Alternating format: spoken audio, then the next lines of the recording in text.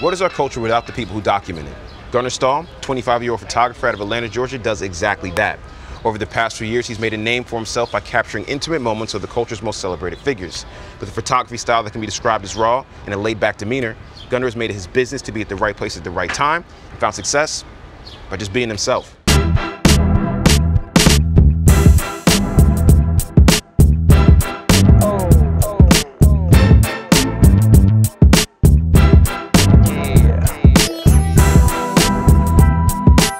So when did you first start taking photos? I brought a camera like my birthday when I was 18. I brought it from my friend, actually. We were at this party and he was just telling me like, yo, I'm selling my camera. I was like, well, I'll buy it. I don't know what made me say that, but I used every dollar I had to just buy like this little $300 camera. And you had previously never like shot one before at all? Not like an actual camera. I took like the photography class in high school where you make like the cardboard and you like slide up the little thing with the light viewfinder? Yeah. I did that, but I failed that class because all of like my pictures just never came out. So what made you say like this is going to be what I want to do? Or were you not even thinking that far out at that point? I didn't really get into music until probably like 2014. Like music, like portraits, like actual like just one artist. I ended up shooting Wiz, like right when he like dyed his hair purple. Oh yeah, like a yellow background, and he was just sitting there. I was like, yo, can I take some pictures of you? He was like, yeah, of course. Like from that moment, I was like, yo, this is what I want to do. So how do you make that jump from like running up on Wiz there to like what you're doing now? When I look at your portfolio, you got everyone from Gambino, Lana Del Rey, Miley Cyrus, Kendrick, Kanye. That's a big leap from just like that Wiz one time with the yellow wall. Yeah, it is a big leap. Some of it is just based off like relationships. So when you were like in high school, what did you want to be growing up?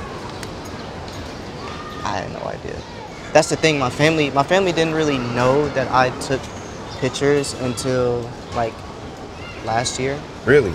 Yeah. So what did they think you were doing when you were on the road and all that stuff? I would tell them, I was like, yo, I'm taking pictures. They'd be like, well, you don't have a job. They honestly probably thought I deal drugs because they made no sense of how I would always be gone. I just had like my own, I could hold my own, so it didn't really register with them. It was like, yo, you can actually just take pictures and just be good.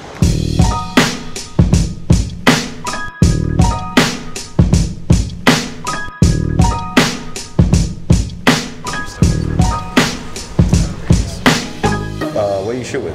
I shoot with the Fujifilm, the 1600 and the 1400. Yeah, let me get 10 of those. Yeah.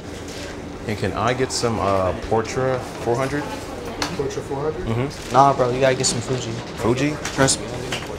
All right, I'll take the recommendation. All right, cool. Yeah. What do you have to do for the rest of the day? Just more of this film and stuff. Okay. Yeah. Probably go to do a quick shoot with an artist and then see what we get, you know? So after we copped some film, we slid over to the studio to link with Gunnar's friend, Rich the Kid, to do what Gunnar does, take photos. Why shoot film when you could shoot digital? Well, I shot digital and then my camera broke. It wasn't like I just randomly made the decision to start shooting film. I think Kanye had like the Yeezus show and I wanted to shoot it, of course, but I had no camera and someone was like, yo, I got a camera for you. Then when I got there, it was like a film camera. I was like, bro, what the fuck am I about to do with this? Like, I took some pictures that came out trash. Like all of them just came out horrible. I was broke, so I couldn't buy another camera, so I was like, all right, well, I'm just about to just keep running with this. How would you describe your style? Up close and personal. How important is trust between the photographer and the subject? I feel like trust is everything, especially if you're shooting with like a particular subject. You gotta have trust on like both ends. Could you see yourself leaving behind portraits and moving into something different? Yeah, I want to. I'm trying to do fashion and travel photography. So I want to go to Times Square and see a picture I took for like H&M or something like. What's been your favorite commissioned work you've done? Probably that Cardi cover. The Cardi cover's crazy. The Cardi cover made me listen to the Cardi album. What's a typical day look like for you? I'll never be home no more because of what I do. I've probably been on road for a whole year of my life, literally living out of hotels for a whole year. Last 24 hours, I stayed in the studio from midnight to 9 a.m. Had to get on a flight to go to Vegas.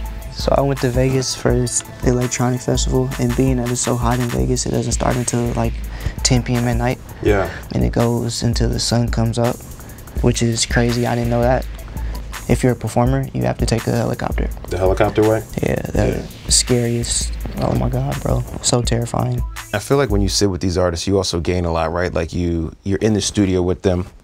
You see a lot of things being made that we also enjoy in the culture. These people that we celebrate, you're seeing them have their first X, Y, and Z moment. Can you name a moment that stood out to you that's favorite? A moment that stood out to me as favorite was when Gucci got home and him and Thug reconnected for the first time.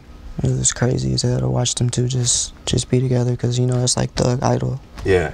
Yeah, so it's like, damn, like they actually, just to see, like, because I think like when Gucci got locked up, Thug was like, yeah, I mean, now he's a megastar. now he's a pop star, so now it's like, so to see that, like to see Gucci, like see like, yo, this is what Thug is now, it's crazy.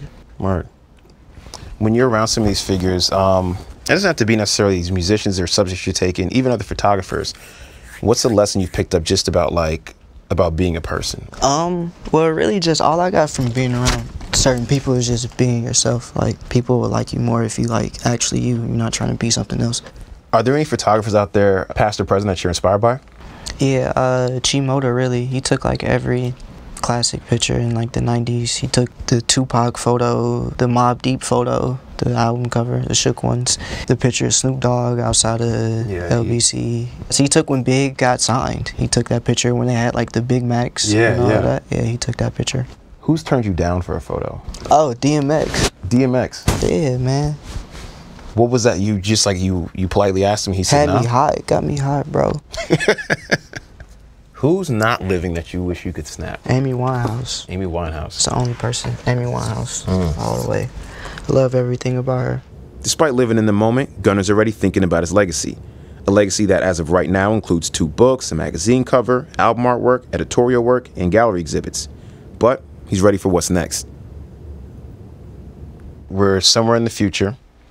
People are looking back at your photography, right? Maybe people that aren't familiar with this culture. What does your photography say about this time that we're in, about the people that we're seeing, the places that you're at, all of it? I feel like my photography speaks for more like the newer generation of what it, like they're documenting them, because they just embraced me and let me into like their lives. Like, so I feel like if you go back and look at mine, it's just gonna be like, oh, this is the time where this new wave of people just came and just completely took over. Word. Shout out to babies. Yeah. Alright. Teacher's concerned. Yeah. Oh, I didn't see. I looked and I saw him with his mic. I didn't know like whose baby it was.